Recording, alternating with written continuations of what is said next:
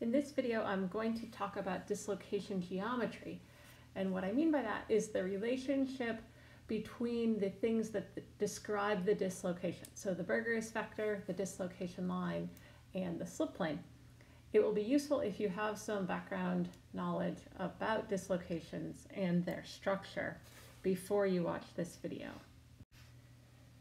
So as we think about a dislocation's structure, we're going to think about three different features. One of those is the Burgers vector. The Burgers vector represents the closure failure when you do a Burgers circuit and tells us something about the direction and the magnitude by which the atoms are displaced due to the dislocation. The second one is the dislocation line. So dislocation is a linear defect, and there is a line that sort of separates the displaced material from the not displaced material. And so that's what the dislocation line represents. And then the third thing is the slip plane, which can be described by the slip plane normal. The slip plane or the glide plane is the plane that the dislocation moves in, and we'll talk more about that later in this video. We'll then go on to talk about the relationship between these three descriptors of the dislocation structure and see how we can figure out characteristics of the dislocation on the basis of these things. So how do we describe a dislocation's structure? Let's start with the Burgers vector. So in this dislocation up here, we have an edge dislocation, and down here we have a screw dislocation. And for both of these, we can see what the Burgers vector is and what the dislocation line is. So the Burgers vector is already highlighted on here. And again, it's that closure failure from doing the Burgers circuit. And I'm not going to get into in this video how we do it, but there's where the Burgers vector is. It's pointing 1 unit to the right. And then we can see that the dislocation line is marked out here. So this is moving into this block, right? It aligns, let's say, like on this direction, but down here in the middle. So it's pointing in and out of the page, and our Burgers vector here is pointing to the right. In the screw dislocation, the Burgers vector is right here, so it's also in this direction, sort of front to back, and the dislocation line is as well. So in this one, the dislocation line is sort of along this center point where the left side has been shifted relative to the right side. So we've got the Burgers vector and the dislocation line for these two different structures. An important thing to note is the relationship between B and T. And again, I'm not going to go into great detail here, but it's the case that for an edge dislocation that these things are perpendicular to one another. So the Burgers vector is perpendicular to the dislocation line, and in a screw dislocation, we see that the Burgers vector is parallel to the dislocation line. So just because these are shown at different points here, these directions in the crystallographic sense are still parallel to one another. So conceptually, we want to know what is the slip plane or what is the glide plane. So as a reminder, and again, this is covered more elsewhere, a dislocation moves by, and this is for an edge dislocation, but it moves by kind of moving one step at a time, and that is dislocation glide. And so, or dislocation slip, we can call it either one. But this is happening in the slip plane.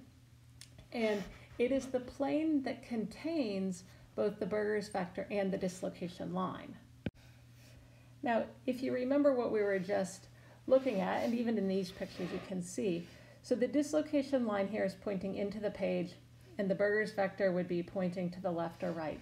So there's not a particular plane maybe that you can imagine in your own head that contains those, but in the crystallographic sense, the slip plane is the plane that contains both the Burgers vector as a crystallographic direction and the dislocation line as a crystallographic direction.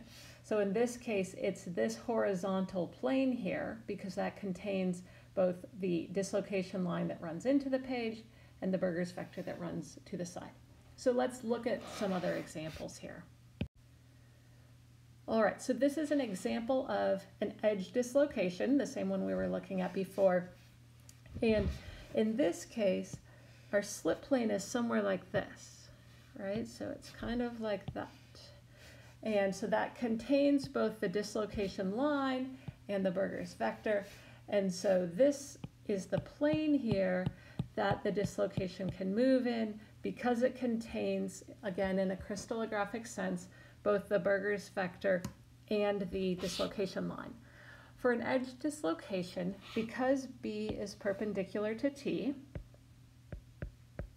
there will be one unique slip plane. So there's one plane that contains those two things. So it's straightforward with an edge dislocation to figure out what is the slip plane, and we'll do an example of that later. Now let's look for a screw dislocation. So for a screw dislocation, remember B and T were parallel, and so that means that there's actually an infinite number of planes that could be the slip plane for this material. Now, in a crystallographic sense, it's going to be a close packed plane, so it's not just going to be any old plane of any orientation. So in this example, we have this initial state. So we have B and T sort of in this orientation that I'm showing here. So one possible case is that the dislocation moves on a slip plane that's sort of this orientation, right? And you can see here that the dislocation is moving to the left, and it's moving in this plane because the extra sort of this offset bit is moving over in each part of the picture, okay? Now, the second option is shown down here, and now in this case, the offset part, it was here, and now it's actually moving down, and now it's moving down further. So it's moving now in this vertical plane is where this is moving, okay? So for a screw dislocation, there's not just one unique plane, but there could be more than one. However, it's still the case that it moves in a plane that contains B and T. So that part is consistent no matter what. Okay, so how do we know what kind of dislocation it is? If it's an edge dislocation or a screw dislocation, if we're just given, let's say, B and T, right? If we look at these pictures that we've seen in the textbooks all the time, then it's relatively easy to say that's an edge dislocation or a screw dislocation. But what if we only know the characteristics of the dislocation in terms of B and T? So let's talk about how we would do that. All right, so we want to figure out what kind of dislocation it is. Now, we've already established that for an edge dislocation, we know that the Burgers vector is perpendicular to the dislocation line, and for a screw dislocation, the Burgers vector is parallel to the dislocation line. And then you also can have a mixed dislocation, in which case the Burgers vector makes some kind of an angle with the dislocation line. So those are our three kinds. So let's consider an example. And let's say that we have a BCC material, okay? And in a BCC material, the Burgers vector is the close packed direction, and so that is a 1, 1, 1 type of direction. So we'll just say that that's what the Burgers vector is. And then let's just say, so this is what you would be given, that the dislocation line is the 2 bar 1, 1 direction. All right, and I want to know what kind of dislocation is this? Well, we have this information over here about B and T, and so all we have to do is actually find the angle in between B and T, and then we can answer that question. All right, so we know how to find the angle between two vectors, or we should know how to find the angle between two vectors, and so we do that with the equation cosine of theta is equal to B dot T divided by the magnitude of B and the magnitude of T. All right, so we can just plug that in. So we have the cosine of theta is equal to 1, 1, 1 dotted with 2 bar 1, 1, and then divided by the magnitude of these. So the magnitude of 1, 1, 1, that would be the square root of 3, and the magnitude of this one would be the square root of 6, and we do the dot product on the top, and we have -2 plus 1 plus 1, which actually gives us 0. So the cosine of theta is equal to 0, and that tells us that theta is equal to 90 degrees, and that means that this is an edge dislocation, right, because theta was equal to 90 degrees. So if you're wanting to actually find the value of theta, you have to remember to do the denominator part. Now, if you're just wanting to do a quick check, are these perpendicular to one another, it's enough to simply see is the dot product equal to 0 or not. All right, so let's say that instead I had a dislocation line that was equal to 1, 1, 1. Right, well, this is easy enough to see by inspection that these things are parallel, and therefore that would be a screw dislocation.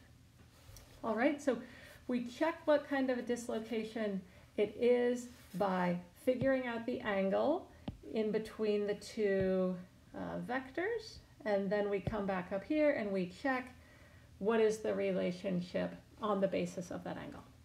All right, so the last thing that we want to be able to do here is to figure out what is the slip plane given a value, or given a Burgers vector and given a dislocation line. And then ultimately we want to just be able to move between these three, B and T, and the slip plane. So let's see how to do that. So what we know about the slip plane is that the slip plane contains B and T, the Burgers vector and the dislocation line.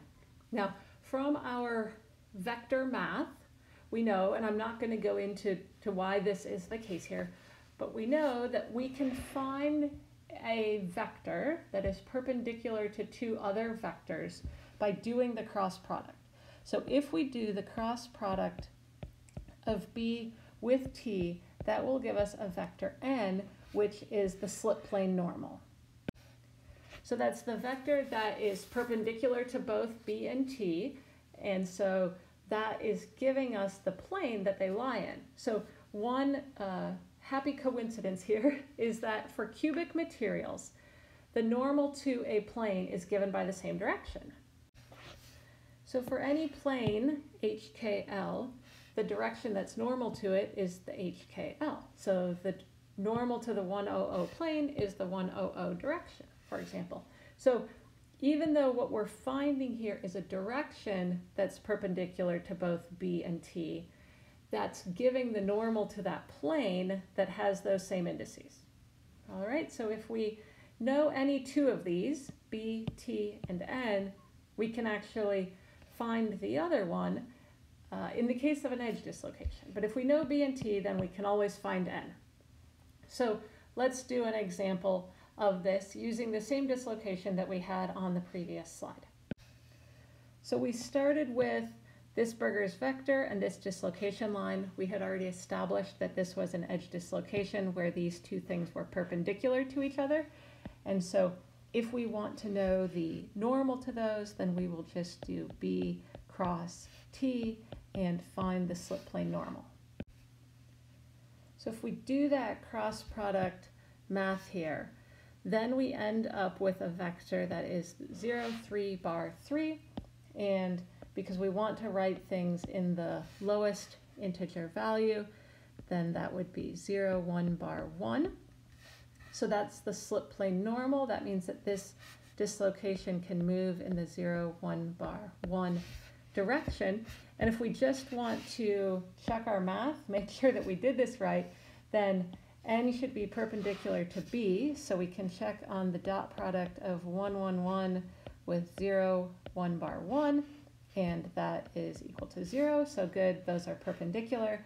And then we can check 2, bar 1, 1 dot product with 0, 1, bar 1, and that's also 0, so we know that we in fact found a direction that is perpendicular to both B and T.